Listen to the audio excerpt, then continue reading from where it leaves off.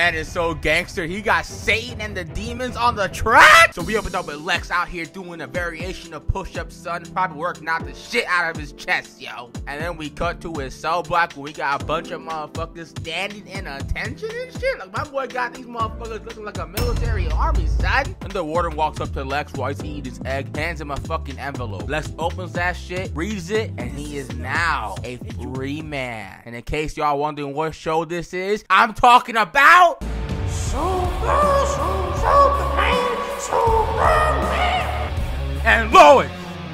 Lex is outside the prison now in his casual outfit, and he's going back to remembering when he first arrived to the prison, seeing Lois Lane. It turns out it was her words that put him away in the first place. After remembering that, this man doesn't decide to ask for a ride. He just walks out of the prison, son. This motherfucker is still walking, son, constantly checking his watch. After he's done checking his watch, he begins to remember his first day at the prison, son. My man walks up to these motherfuckers out here, and he's cutting this one dude's hair and shit. And these dudes think that he's asking for a trim. Lex is like, nah, play, I cut my own hair. I'm here for the razor, son. I'm here to make an offer. But these motherfuckers ask, what's the offer, son? You a billionaire. What one you got, player? Lex is out here saying that I'm here to offer y'all motherfuckers $5. Obviously, all these motherfuckers out here laughing and shit. So Lex tells them this: $5. And maybe you can keep your cell. Maybe you can keep your teeth. And maybe you can still walk. Obviously, these motherfuckers ain't agreeing to that shit, son. So they begin to fucking jump his ass, son. Start beating the fuck out of Lex. As they're beating him, this motherfucker out here smiling. When you see a motherfucker start laughing and shit and smiling as you're beating their ass, you already should know that this motherfucker at your whooping got some screws loose, son. And clearly, Lex already knew that these dumb motherfuckers were gonna do that shit anyway.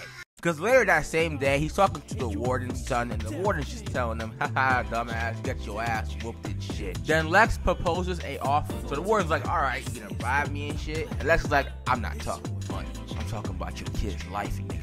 Bro slides him a piece of paper, and it turns out it's this man's house number. So he calls that shit, and here's his fucking son on the other line. Talks about that bad man took his fucking mama and shit, and they're still at the crib. And then Lex hangs up the phone call for him and tells him they only got 5 minutes, motherfucker. So you better do what I say. After that, this man took over the whole prison. And later that night, the cell fucking doors open to the 3 motherfuckers that jumped Lex earlier in the day. And they obviously get their ass whooped by all the officers, son. And we see Lex and the warden watching how these motherfuckers are being beaten half to death. And the warden's like, alright, man, maybe I should have my man to stop. And Lex is like, hell no, nigga. I made him a promise. Then we cut back to this motherfucker still walking to God knows where, son. And your legs not hurting? So then the next day, we see this motherfucker now shaving with the fucking razor that he wanted.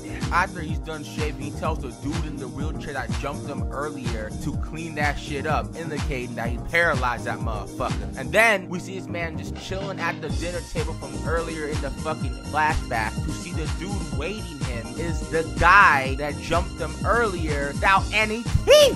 Man really took that motherfucker's teeth, son, over a razor, and they jumped him. But over a razor! And after he orders his 5-course meal, the camera pans out to see the dude from earlier that hit him with the fucking razor. He is sitting on him like a chair! That means for the 17 years Lex was in prison, this dude was this man's chair! Oh my God. You should just took the $5 play. It ain't no fucking razor worth more than getting sit on by a whole nother dude. We're not present day with Superman and Lois just chilling. Then Superman hears that Lex Luthor is here, son, on his farm. They both go outside to see Lex chilling in their front lawn, son. And Lex walks up to their front porch and they have a little conversation, son. And the gist of it is this: Lex wants Lois to retire by any means necessary because it was her words that cost him 17 years of his life, and now his daughter won't even talk to his ass, son. Also, this scene is just awesome in general because this man also just bitched Superman in front of his wife. Superman's like, oh, that's enough. And man was like, shut your mouth. And this man has Superman quiet to let him finish the gist of what he still wanted to say. And then, only then, when Lex stepped to Lois a little more further, that's when Superman's like, I think you need to leave. Man man really waited 17 years, son, just to walk from the prison to Superman and Lois's farm and to tell them to Lois to retire, bitch Superman in front of his wife in his own crib, and then walks off their porch and just says casually, oh yeah, by the way, niggas, tell Superman he's next too. That's some next level hating ass shit, son. I ain't even gonna lie. Also, I am positive that this nigga knows that Clark Kent is Superman, because the way he was mean mugging that motherfucker, son, at the end of that conversation makes me to believe that, yeah, I know who you are, motherfucker. Got it hand to Lex, so that's some real dedication. Waited 17 years, bitch Superman in front of his wife, told Superman's wife to retire, and then walked off and told Superman, you're next, after just bitching in front of his wife in his own crib. That's some next level dedication right there. Unlike you fucking Amazing Spider-Man fans, cause where are y'all at? This is completely off topic, so I didn't talk about this shit. So your boy went recently to see Amazing Spider-Man 1 and 2, watch both them hoes in the movie theater, and y'all already know love both them fucking movies, son, and still fucking heat to this day. When I went to go see Amazing Spider-Man 2, why the fuck there's only 20 people in that theater? I want a full sellout. Where y'all niggas at? All on Twitter, all typing away and shit. Oh, we need Amazing Spider-Man 3. Alright, then show the fuck up for Amazing Spider-Man 2 so we can show Sony stop making the Venom Let There Be Garbage bullshit, and we can get Amazing Spider-Man 3. When it was time to show up, y'all niggas weren't there. But nah, not me. I represent for the Spider-Man Society. Now I got that off my chest. Let's get right into the rest of this shit. After Lex leaves Superman and Lois' crib, this man then goes to where the Bruno Mannheim's laboratory is at, son. He investigates that shit with one of his henchmen, and he comes to discover Bizarro eating some dead rat, son. So he captures this motherfucker after shooting him some kryptonite, realizing that this motherfucker can come back to life, and each time he comes back, he gets stronger. So Lex asks Bizarro to let him kill him, so nothing on this planet could kill him ever again. And Bizarro agrees. So we get this dope ass montage of Lex and his crew killing Bizarro a multitude of fucking ways, son. Also, we get to me my favorite scene in this entire season, because this shit was funny as fuck. We need more!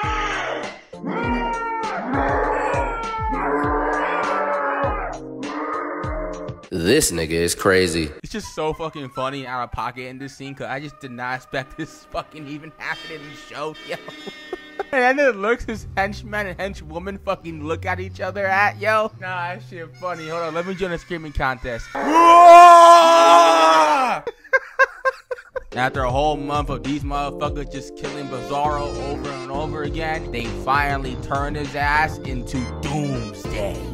Now the final step of Lex's plan is a go, and that is to kill the Man of Steel.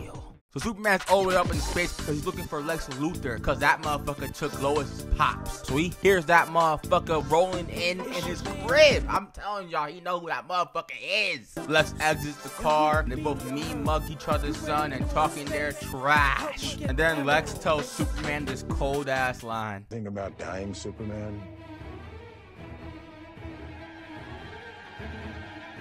Because you're about to. Man calls upon Doomsday and he smashes through Superman's barn. And look how this man pulls up.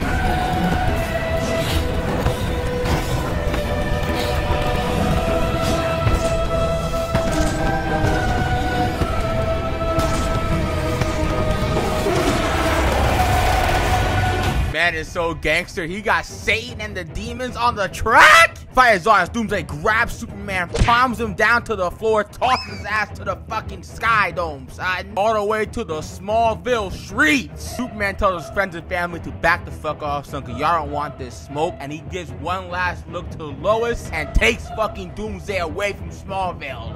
And as they are flying in midair, Doomsday gets the upper hand of the fight and proceeds to just keep punching the shit out of my boy Suits. Man then grabs Superman and tosses his ass into the ocean. And Superman gets speared down to the ocean floor, trying to get drowned by Doomsday. But Superman decides to be smart about him and freezes that motherfucker into a block of ice. Superman picks this motherfucker up, but proceeds to notice that this dude is breaking free from the ice. So he notices an Empire State looking building, but we toss that motherfucker to the pointy part, impaling Doomsday. presumably killing his ass. Superman goes ahead to alert the people that, yo, everything's all sweet. Motherfucker been defeated, son. Or so he thinks, because he hears Doomsday coming back to life, taking out the damn pointy shit out of his abdomen and ready for more of the fade. Superman charges at Doomsday only to get clotheslined into the fucking subway station, son. And proceeds to get comboed down to the floor. Slams and shit. Yelled at. Man gets fucking tossed to another part of the subway station like a fucking pinball. Then Doomsday picks up this motherfucker, slamming him into the other side of the subway station where the people are at, killing bad motherfuckers. Let's be honest, all them motherfuckers are dead. They just want to show that shit. And then gets slammed into the fucking wall repeatedly, and then thrown to the other side of the subway. Superman gets back up with heavy CTE, but still decides to charge forward to this motherfucker, only to get a flaming punch to clear that motherfucker's cloaca. And then he gets the signature Hulk smash ground and pound combo. Superman gets picked up by Doomsday out of the subway and gets fucking flown up to the stratosphere. And with the power of the sun juicing him up and him remembering his family, he breaks free of Doomsday's grasp and proceeds to do the Injustice 2 super move combo, punching his ass all the way to the fucking moon. And both these motherfuckers reset their fucking bounds and get ready for the final round. Doomsday takes off the kryptonite that's in his fucking arms and charges at Superman, while Superman flies at Doomsday, and they both get a dope ass slow-mo shot of these motherfuckers about to clash. And then we get a title card because they ran out of budget. All in all, son, this show is fucking dope as hell, and I highly recommend y'all to check this shit out if y'all want y'all Superman live action fix before James Gunn comes out with the new shit. I'll probably talk about some other shit that happened on this fucking show, like Steel, and obviously the last season, me and the Black Man probably hop on and do the reactions again for the show weekly, so we might do that shit for the show. But all that depends on y'all. Y'all want more? Let us know. We're gonna give it to ya. Now, if y'all don't mind, your boy has a fucking birthday to set up, because on the 21st on Tuesday, it's the Black Man's birthday. So if y'all made it this far, y'all will know that there is a video coming out on Tuesday celebrating the Black Man's birthday. Love y'all. Peace.